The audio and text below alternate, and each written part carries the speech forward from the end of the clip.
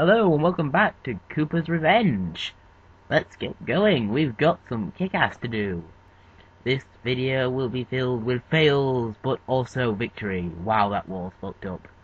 Yeah, ignore the wall. Ignore the graphical glitches of my cam recorder. Yeah, anyway. Let's now behold the victory of this level. Behold me doing it right, because I got it right this time. I discovered I was a moron, and that the Fire Koopa can indeed run. He just breathes fire before he runs. In fact, he breathes fire while he runs. Meaning that the sky is useful and I'm an idiot. Watch me toast the sky. Yeah, the Yoshi is toast. Not so tough now, are you, little pink bastard? Yes, this will be vengeance. Vengeance and victory. Vengeance, I say. There will be no dying today. Oh, yes. Perfect landing. This is the ultimate victory. Yes, it is. Ultimate victory, ultimate pain, ultimate suffering, but ultimate victory. Whoa, just saved myself there and burned him. I'm at the halfway point with no problems. For once. The first time ever, there are no problemos for us, my amigos. Yep. Now we get a second firepower that does nothing, except maybe gets us some coins. And we hop on. Now here's where perfect timing is needed. There we go. Now here's where it isn't. Okay. Roast you for getting in my way. Idiot. You got in my way. Remember that there's invisible blocks there. And away we go. Now these babies are actually things that get you extra points, I think, but I don't get them next level.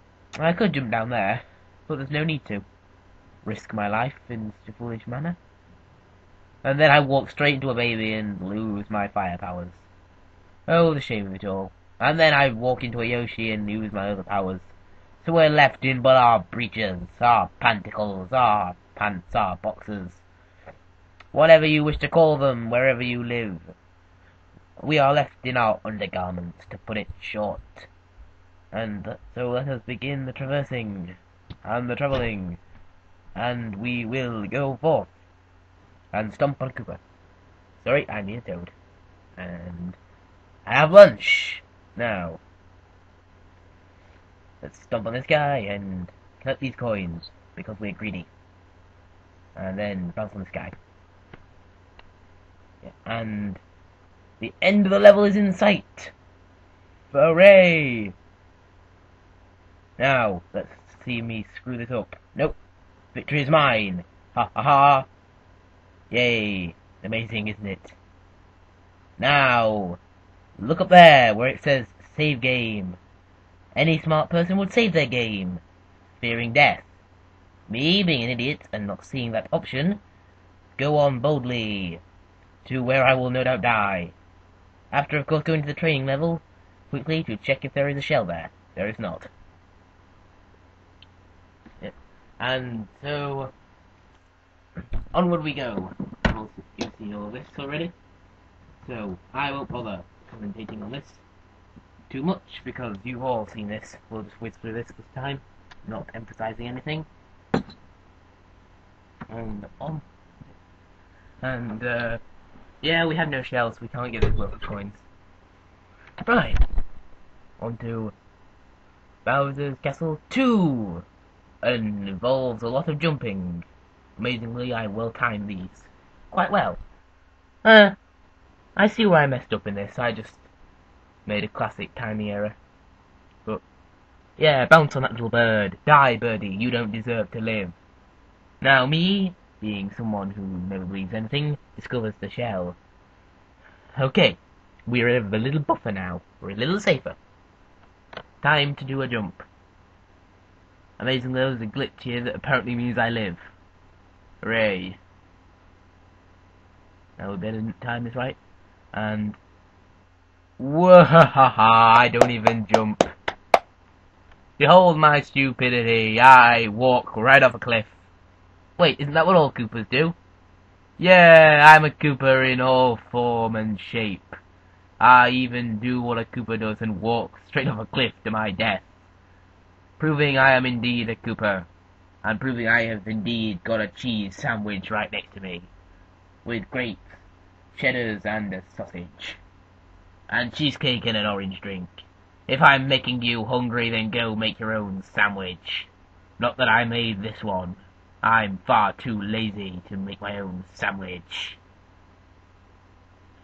So anyway, my lunch aside, let us stomp on this blue switch after stomping on this zombie. Sadly, he doesn't die, he's a dry bones in all shapes and forms. So peg it before he gets back up. And now, on to this retard who can be crushed in an instant. Well, we're not going to bother down there, just some coins. We're going to stomp on the zombie. Jump on the Yoshi. And on we go. To this toad who must die because he's here. He's in my way. He's in my way. And now behold the fire flower. We're finally getting back to our old place. We're doing brilliantly in this level. What could possibly go wrong? So begins the fail. So begins the fail. Right then. The fail will commence. And I have to keep talking or you'll get really bored, because silence is not preferable. I could put in a background track, but I don't have any music on my computer and I can't be asked to get any. Yeah. Now this drags on for 9 minutes because I amazingly managed to get another life. That means this pain is dragged on slightly longer, so you get to see me die one extra time. So let's go and die for everybody who wants nachos. And I think I messed this up here. Yep. Nope. No, this time. No, this time.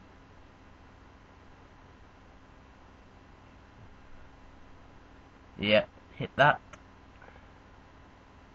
Oh, get hit by the toad. Get that coin. And we have 2 lives. 2 lives, everybody. So now we jump down here. Crush him.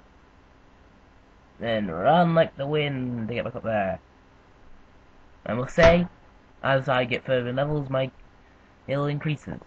And upon reading comments on this game on editing games, I realise I'm no doubt just sucking, because I'm not a good platform gamer.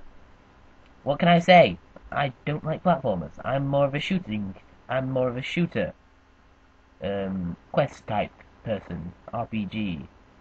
I'm not to say I'm brilliant at any of those.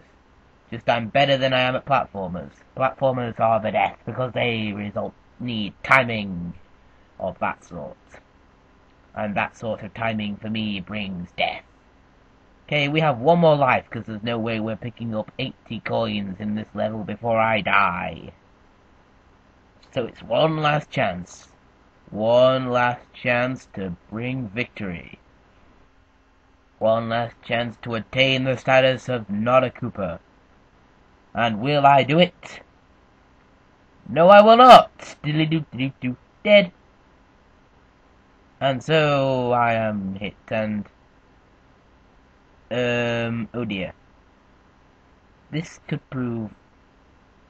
God damn it! Tune in next time after I fix this. And